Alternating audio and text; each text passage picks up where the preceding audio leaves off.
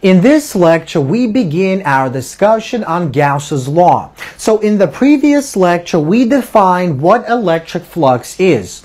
We said electric flux is the number of electric field lines that enter or exit a certain surface. So let's suppose we have a three-dimensional region of space, and that region is outlined by the following green section. So this is our enclosed volume or region, and it has a certain surface area.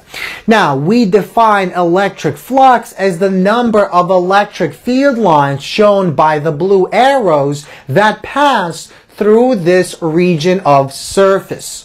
Now, notice that all the field lines that enter our surface exit the surface at some other point. So we have 4 entering and 4 exiting.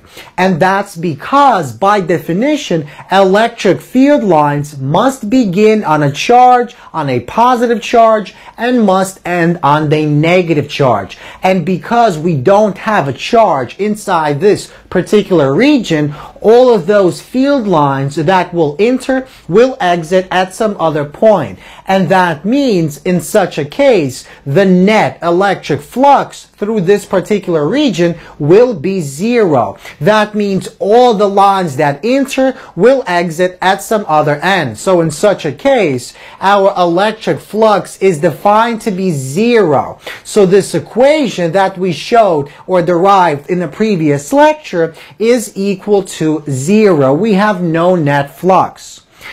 Now, let's suppose we take an electric charge and we place that electric charge into a certain enclosed volume with a certain surface area, as shown in the following region. So in this case, we have the following region outlined by the green line. Now, notice we have a positive charge inside our enclosed region, and that means our electric field lines will begin at the charge and will extend outward in all possible directions, as shown by the blue lines. And notice now we only have lines coming out of our region, and that means our flux will be positive. If, on the other hand, this was a negative charge, all the field lines would be going into this region, and our flux would be negative. So now there will be an electric flux such that our electric flux will be a non-zero value. So this integral will be non-zero, and that leads directly to the following statement.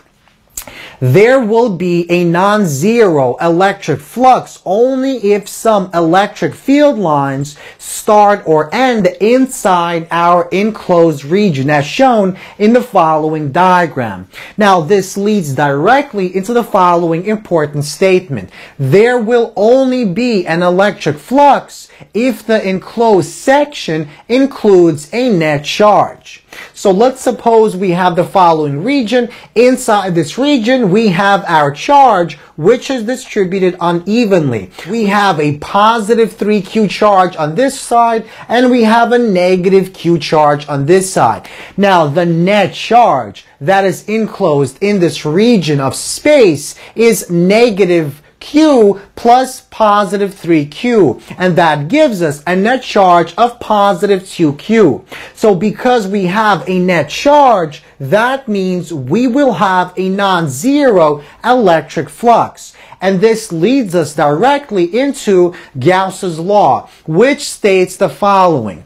Our electric flux is equal to the closed integral of E multiplied by dA, and this is equal to the total charge that is enclosed in our chosen region divided by epsilon naught, which is our permittivity of free space. It's a constant. So this law is known as Gauss's law, and this is a relationship between electric charges and electric fields. So once again, our Q enclosed is the net charge that is found inside our chosen volume or region, and epsilon naught is the permittivity of free space. It's simply a constant.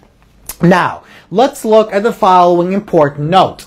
it does not matter where or how the charge, Q enclosed, is distributed inside our chosen region, as long as the charge is found inside the region and not outside.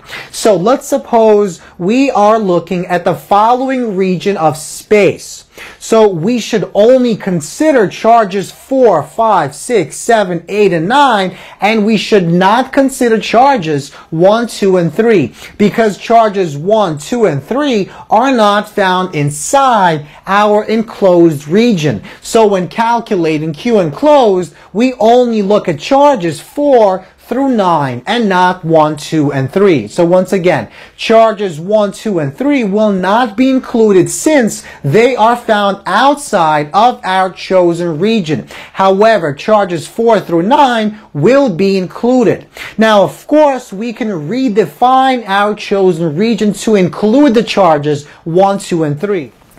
So that basically means if we choose a region that includes all these charges, that new region will include these charges. So once again, what exactly does Gauss's law tell us? Well, Gauss's law is a statement about the relationship between electric charge and electric field lines.